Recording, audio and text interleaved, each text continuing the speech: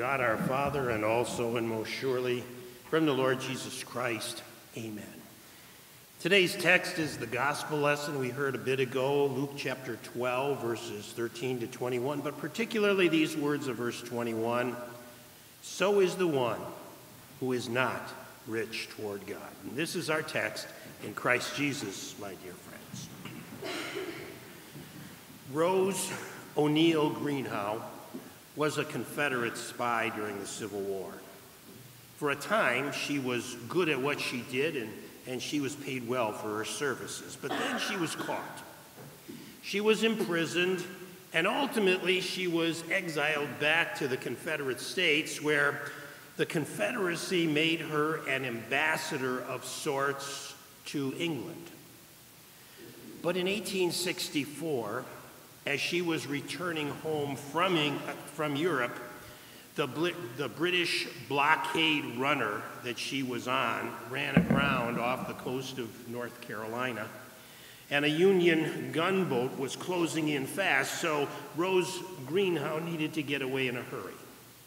She climbed into a rowboat, which unfortunately for her capsized in the rough water.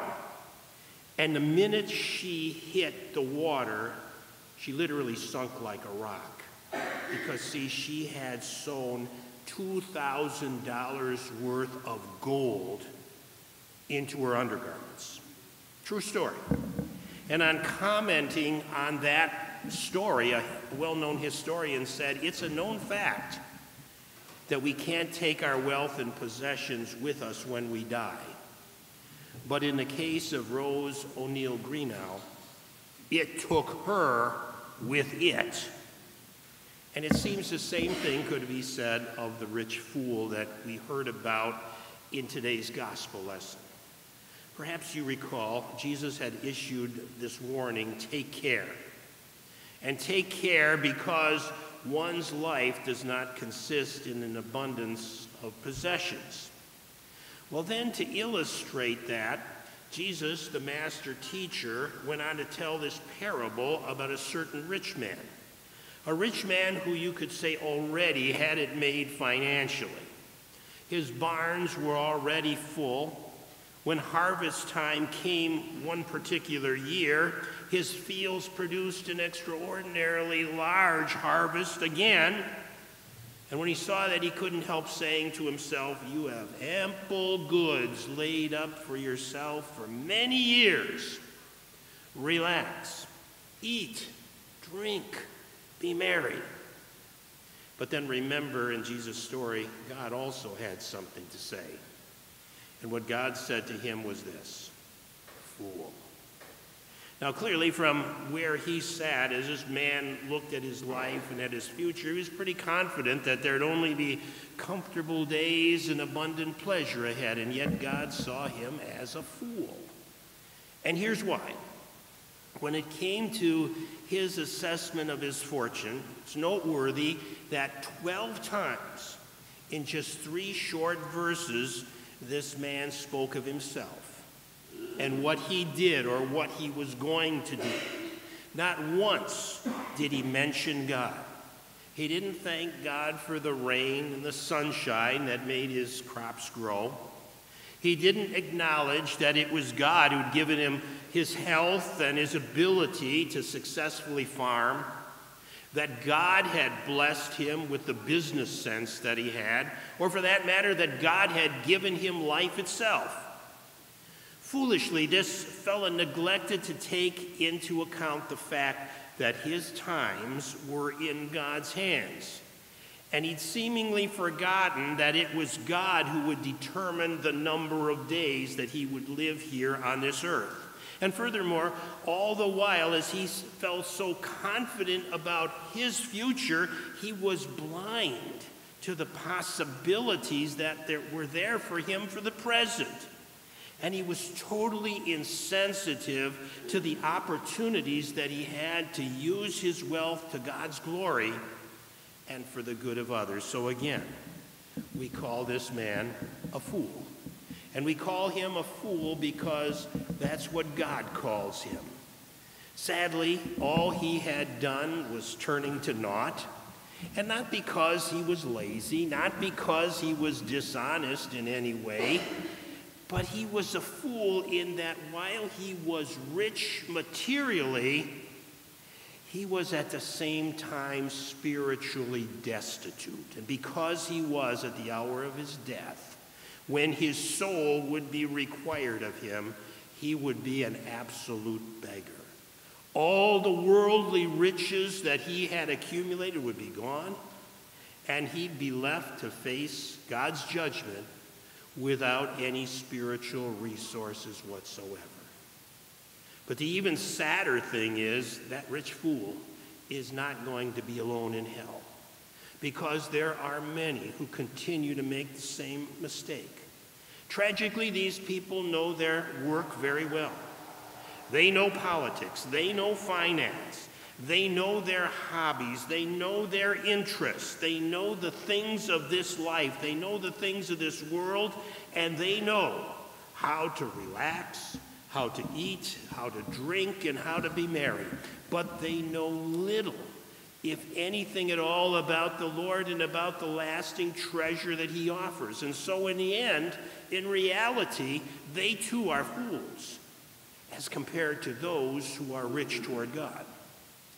Now, I've got to say that those who are rich toward God also work hard to provide for themselves, to provide for their families, and God blesses their efforts as well. In today's Old Testament lesson, we heard there is nothing better for a person that he should eat and drink and find enjoyment in his toil. Notice that those who are rich toward God find enjoyment in their toil. In other words, in whatever they set their hands to do. They aren't consumed with worry about the future, about inflation or high prices or a possibly looming recession. They aren't consumed with worry about world affairs, about China or Russia or North Korea, about a resurgence of COVID or whatever the next pandemic might be, or for that matter, anything over which they have no control, because they realize that their future is in God's hands. And they also know, and they also trust in God. They know that they can count on his grace. They know that they can count on his love. They can trust that he can and that he will bring ultimate good out of absolutely every situation. And what's more, they know that there are more important riches than earthly possessions, than earthly pleasures. By faith, they know that the greatest treasures they have are the forgiveness of sins that Jesus purchased at the cross.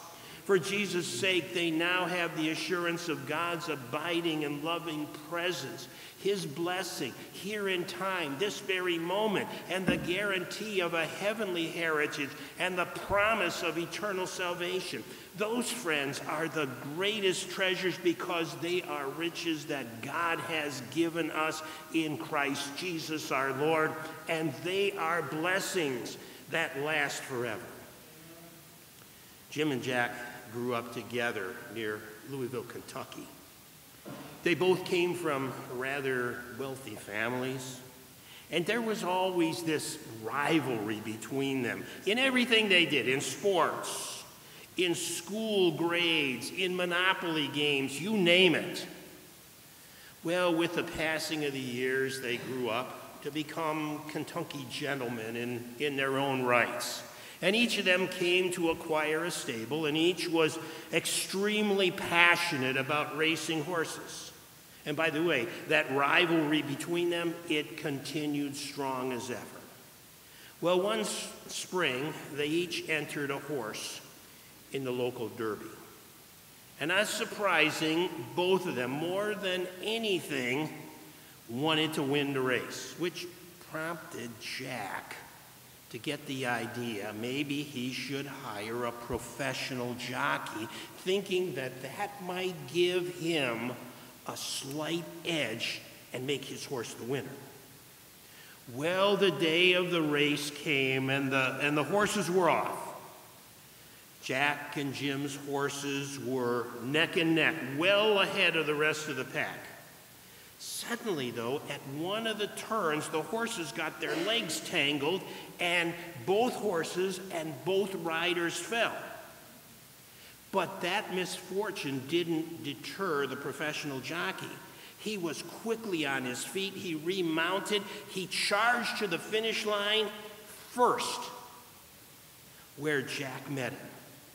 And Jack was furious. The jockey couldn't figure out what was wrong. He'd won the race, but Jack was upset beyond words. Then, though, it became clear, yes, Jack's professional jockey had come in first. But in the confusion of the fall, he jumped on Jim's horse and crossed the finish line riding the wrong horse. Now, friends, the question our text begs us to answer is this. When we reach life's finish line, will we be riding the right horse? Or put another way, on that day when our souls are required of us, will we merely be rich in the things of the world and be called fools by God? Or will ours be the priceless and lasting wealth of his joy and of his salvation and of his peace? Friends, this morning may each of us take the challenge to honestly and sincerely look at our own lives and look at our own attitudes and examine what is really important to us. And then by God's Holy Spirit, determine anew to seek the things that are above where Christ is, seeking first the kingdom of God and his righteousness, knowing that then, according to God's grace, all the things of the world, of this life, and of that which is to come will be added to us as well. For Jesus' sake, amen. And now again, friends, may the peace of God, that peace that truly does pass all understanding, may it guard and keep your heart and your mind in faith and in Christ Jesus. Amen.